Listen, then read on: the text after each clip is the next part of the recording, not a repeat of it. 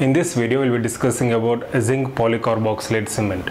So in zinc polycarboxylate cement, we'll be covering the following subtopics: the composition and chemistry, bonding, film thickness, working time and setting time, mechanical properties, solubility, various biological considerations for zinc polycarboxylate cement, its manipulation, surface preparation, and the mode of removal of excess cement. So before going into the details, zinc polycarboxylate cement is the first cement which was introduced with a unique property of having chemical adhesion to tooth structure. Unlike other dental cements, zinc polycarboxylate and GIC have the potential to adhere to the tooth chemically. And zinc polycarboxylate cement is also considered to be comparatively more biocompatible because of the molecular size of polyacrylic acid, which is usually larger than that of dentinal tubules, thereby causing minimal irritation to the pulp. So we'll discuss all that in detail in the subsequent video. And now coming on to the first subtopic, that is composition and chemistry of zinc polycarboxylate cement. So if you observe for any dental cement, usually cements are available in powder and liquid forms. So even zinc polycarboxylate cement is available in powder form and liquid form. The powder chiefly contains zinc oxide, magnesium oxide, aluminium oxide, bismuth oxide, and stannous oxide. It's stannic oxide, and apart from this we even have stannous fluoride. So powder basically contains various oxides of zinc, magnesium, aluminium, bismuth, and tin, and also contains stannous fluoride. So this stannous fluoride is very important. It improves the mechanical properties of the cement, and as you can see, zinc oxide is the chief ingredient, and the name of the cement is derived from zinc itself. So apart from other ingredients, as I said, stannous fluoride plays an important role in improving the mechanical properties or strength of this cement, so it can be considered as a filler. And also, as you can see here, there is fluoride element here. So zinc polycarboxylate cement has the ability to release fluoride, but this release of fluoride is very minimal compared to other glass ionomer cements or other fluoride releasing cements. So this is about the powder composition of zinc polycarboxylate cement. And coming to the liquid, so liquid basically contains water. So apart from water, we chiefly have polyacrylic acid, and we also have polyacrylic acid often copolymerized with other carboxylic acids such as itaconic acid. So basically, whether it's polyacrylic acid or itaconic acid, these are polycarboxylic group of acids since they contain carboxylic groups, COOH, right? And polyacrylic acid is the chief component of the liquid, and it is present in a concentration of around 30 to 40% by weight. And also the molecular weight of polyacrylic acid is very high.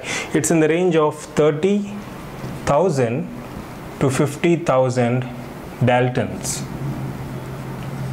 So that's the reason why, since it has greater molecular weight and a larger size, these polyacrylic acids are known to block dentinal tubules, thereby avoiding or preventing post-op sensitivity, and that's the reason why these cements are considered to be more biocompatible or tissue friendly, right? So this is about the composition of zinc polycarboxylate cement.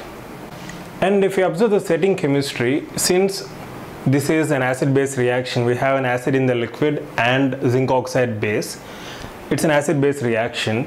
So when powder and liquid are mixed, the liquid component attacks the powder particles. In one of my videos, I have discussed setting mechanism of GIC. So similarly, even here, the acid component goes and attacks the powder particles, leading to release of various cations such as zinc, magnesium, aluminium, tin, etc.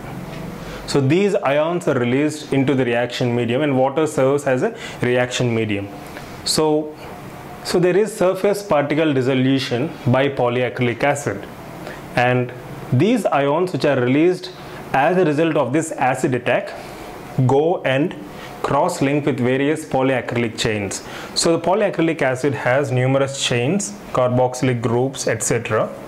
So these are polycarboxylic chains, right? So the ions which are released into the reaction medium bind with the polycarboxylic groups.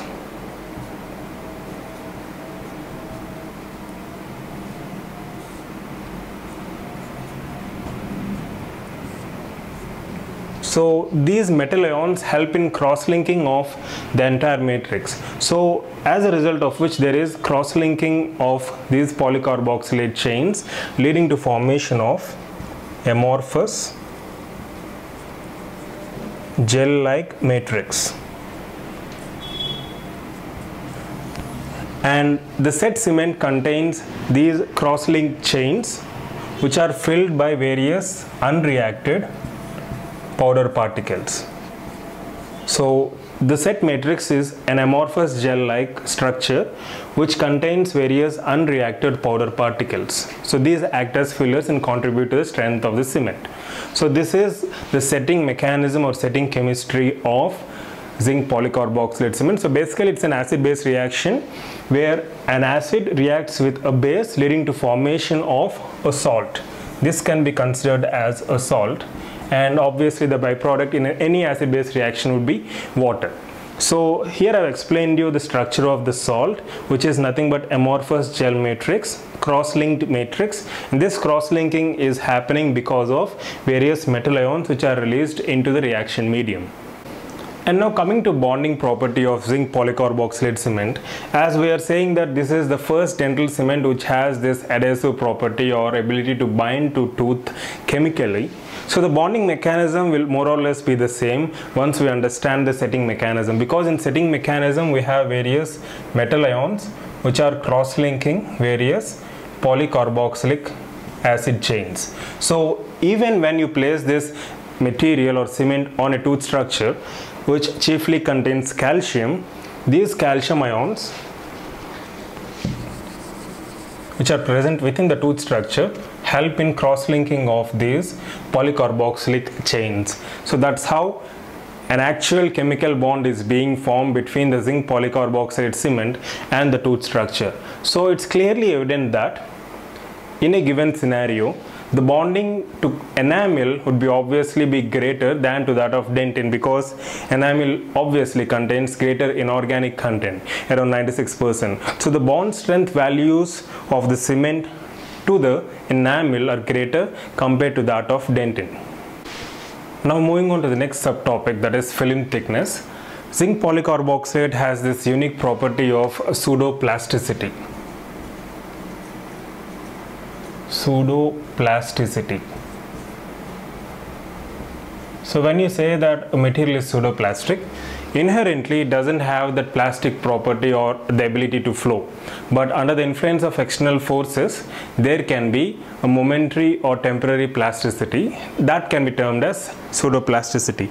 Take for example zinc polycarboxylate cement, an excellent example for a pseudoplastic material, wherein when you keep on applying pressure on the cement either during spatulation or during a luting process of various processes, because of increasing forces there can be decrease in viscosity of cement leading to increase in flow of the cement.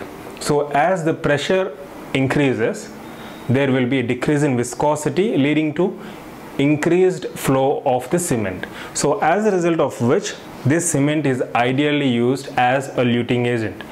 The moment we mix the cement, we manipulate the cement, the viscosity seems to be much more or greater compared to zinc phosphate cement. However, when we apply pressure or forces, there will be shear thinning or decrease in viscosity leading to increased flow of cement, and that's the reason why it is used as a luting agent. And according to ADA, for a cement to act as a luting agent, its film thickness should be less than 25 microns, and we are able to achieve a film thickness of less than 25 microns using zinc polycarboxylate cement because of the property of pseudo plasticity.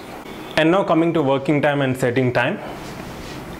Working time of zinc polycarboxylate cement is approximately 2.5 minutes, whereas setting time it's around 6 to 9 minutes.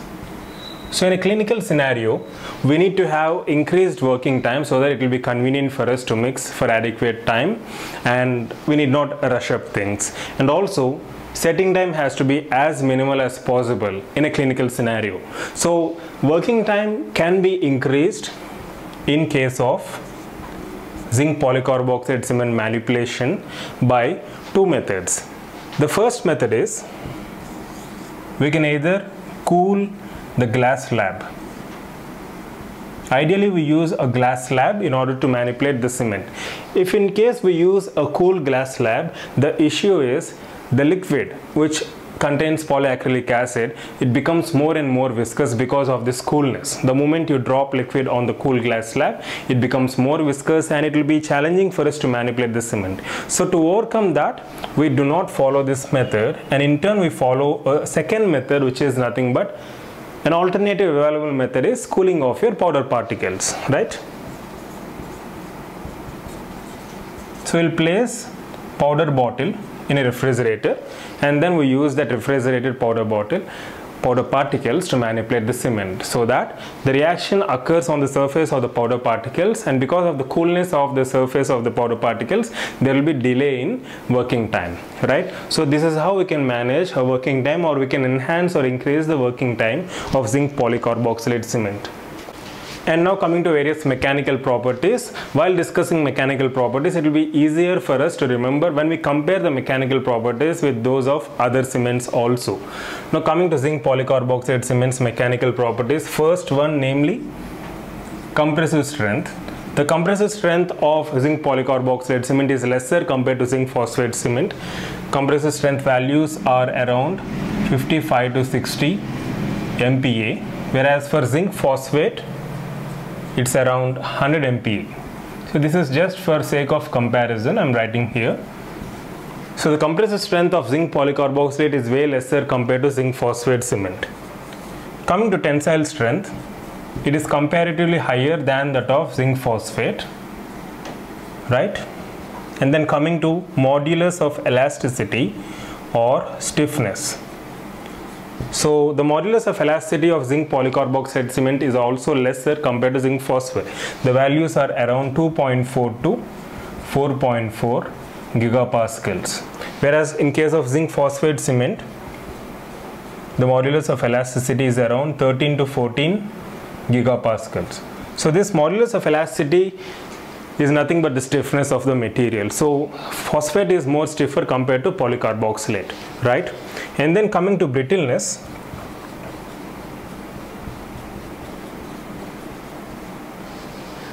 zinc polycarboxylate cement is not brittle compared to zinc phosphate cement. Zinc phosphate is much stronger and is brittle. To understand what brittleness is, if we take a piece of wood and a piece of glass, so when you try to break it, obviously glass breaks because of its brittle property compared to wood piece.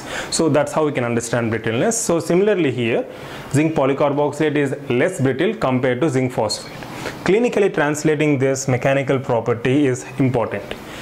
If you understand this property, clinically we can utilize it in removing excess cement. For example, if there is excess cement all over the crown, after you lute a particular crown, the excess cement can be removed easily with a sharp instrument if the cement is more brittle.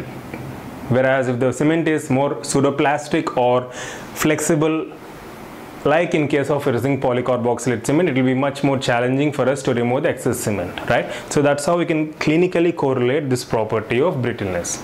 So these are some of the mechanical properties of zinc polycarboxylate cement.